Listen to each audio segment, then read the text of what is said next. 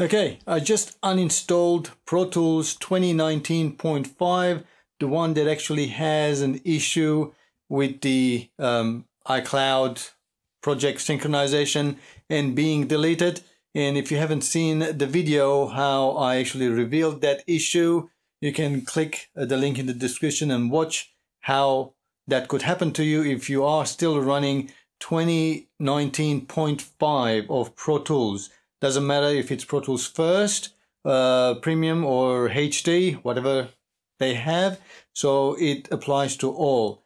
And according to AVID, they have fixed it in this new version. So I'm just about to download and install it. And we'll find out if they did actually fix it or not.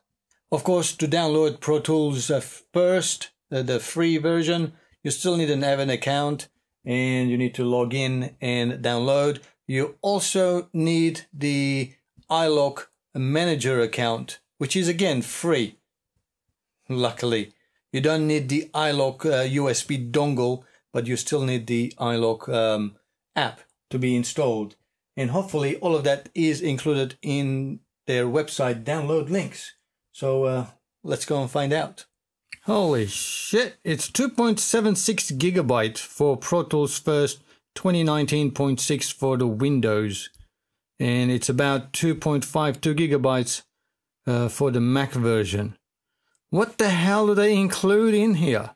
Other than few sound pools and things. I mean, it used to be Pro Tools First 2019.5 is only 1.93 gigs. I wonder what else I'm going to get an extra 1 gig. So to fix the issue, AVID has actually added just under 1 gig into their Pro Tools download. I hope there is something in there worth for my money. Well, I'm not going to bore you with the download and installation. I'll just do that in the background. As you can see today, I don't have any project on, so I thought for my subscribers who requested me to double check, make sure that AVID Pro Tools is working correctly. So that's what I'm gonna do straight after this. And let's find out if they fixed it or not.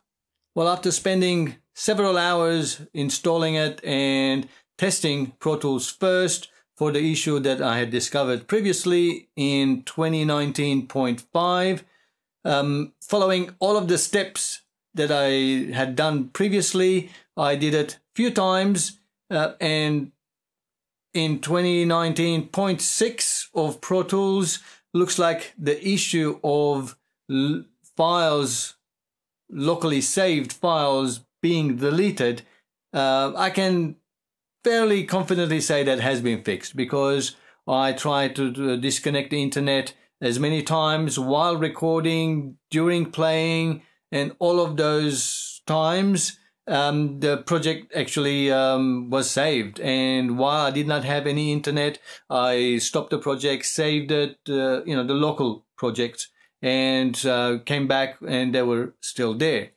So that did not cause any issue because that was the one major issue there.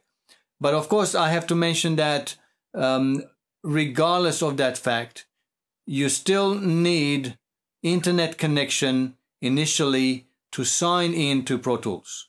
So if you're working on a laptop and you don't have any internet connection, you cannot access your locally saved files, and you cannot create any new projects as well in the cloud or locally. It just won't allow you. And when you try to look at it, you'll say there are no local files available. So don't panic. That's only because it won't allow you to open any project unless you are signed in, at least when Pro Tools starts.